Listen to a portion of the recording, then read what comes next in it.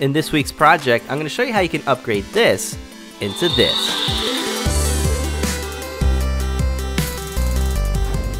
This is of course the infamous energy sword from Halo. This cosplay prop is actually made by Mattel and officially licensed by Microsoft. You can find these exclusively at GameStop, and I think it's actually a pretty decent piece of kit. It does actually light up, but it kind of leaves a lot to be desired. It only has 11 LEDs, so the lighting in this thing is kind of underwhelming. So in this project, we're going to tear it down and add lots of NeoPixel LEDs. The two blades are joined together with brackets which make the whole piece sturdy enough to swing around. On the back of the handle lies the cover for the batteries and a power switch. It features different modes which can be toggled by flipping the switch. And behind this grill is most likely the speaker. A trigger button fires off the LEDs and sound effects while in a specific mode. I started off by removing the battery cover and then removing the batteries. After that, I started removing all of the screws in the handle. I also removed the screws from the mounting brackets which hold the blades to the handle. The mounting brackets are in two halves that can easily be separated. Then I lifted the handle off the bracket and separated the two halves of the handle. And here's all of the electronics. On the main board, I found two connectors. These are actually the wiring for the LEDs.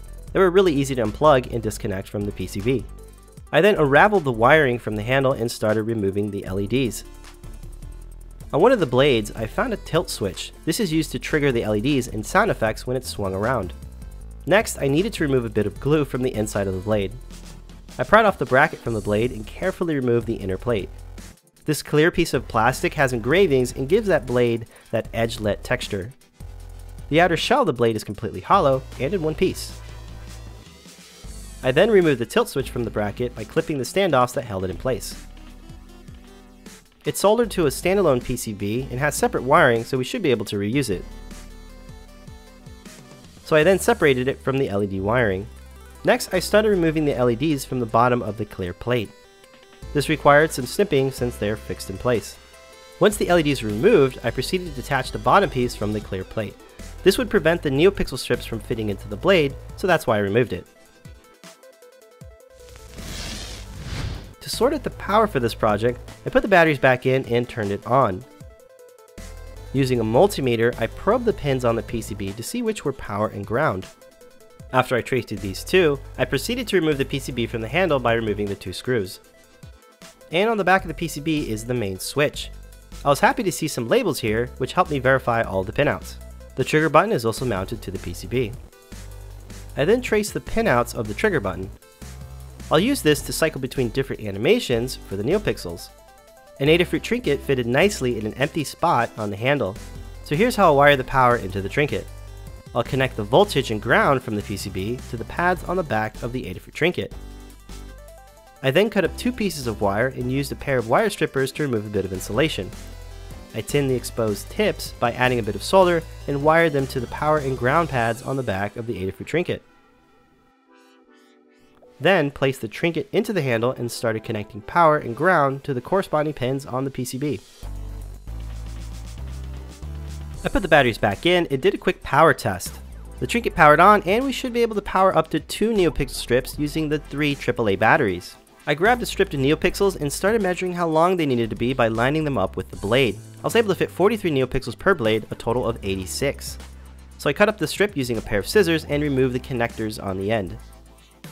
The sheathing didn't allow the strip to fit into the blade, so we won't need it. These flexible breadboard PCBs are awesome for these projects that require a lot of power and ground connections. And since there's only a few on the trinket, a small piece will go a long way. I proceeded to tin the pins on the flex PCB by adding a bit of solder. Then I connected a short wire to one of the pins. I connected this wire to the ground pin on the Adafruit trinket. Next, I can work on the connections for the trigger button. I'll need 2 more wires, one for ground and the other for signal. Connected one wire to pin number 2 on the Adafruit trinket and the other to the ground on the flexible PCB. Then the trigger pin on the switch PCB to pin number 2. I also connected the ground wire here. I put the PCB back into the handle and fastened the 2 screws to mount it back into place. Next, I started working on wiring the power to the flex PCB. I connected a wire to one of the rows and wired that to the 5V pin on the Adafruit trinket. I repeated this step for the NeoPixel data connection, wiring it into pin number 0, of the Adafruit trinket. Now I can work on connecting the NeoPixel strip by cutting some longer pieces of wire. I stripped, tinned, and connected them to the 3 pads on the NeoPixel strip. I made sure to wire it to the correct direction, going through data in. Then I fitted the blade by inserting it in through the opening. I slipped it through the whole blade and put it off to one side. I grabbed the clear plate and fitted that back into the blade, making sure to avoid dislodging the NeoPixel strip. I then carefully popped the mounting bracket back into the blade and made sure the wiring was kink-free. The tilt switch fit right back into the bracket as well, I just needed to add some mounting tack to hold it in place. I reassembled the mounting bracket for the blade and fit the handle back by laying it over the corresponding standoff.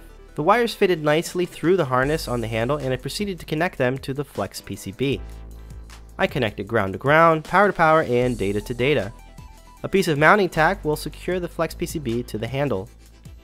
I repeated this process for the second blade and started reassembling the mounting parts.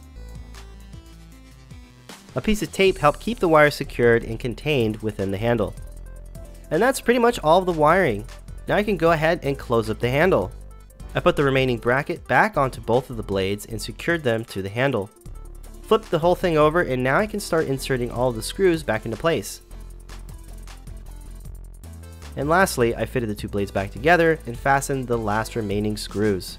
Finally, I flipped the switch and gave it a test drive. So the code used in this project is from the button cycle sketch from the Adafruit NeoPixel library. For a full tutorial on how I built this project, check out the learning guide linked in the description. I'm really impressed with the design of this prop, and I'm surprised how hacker friendly it was. This could definitely be modified to have even more functionality. This was a fun project to work on, and I hope you gained some insights on how you can upgrade your projects. Hey, if you like this build, let me know by giving it a share and a thumbs up. And if you want to see a fully 3D printed Halo energy sword, check out the video linked in the top right card. Thanks so much for watching, and for more DIY projects, be sure to subscribe to the Adafruit channel. Also, don't forget to check out the playlist for past projects.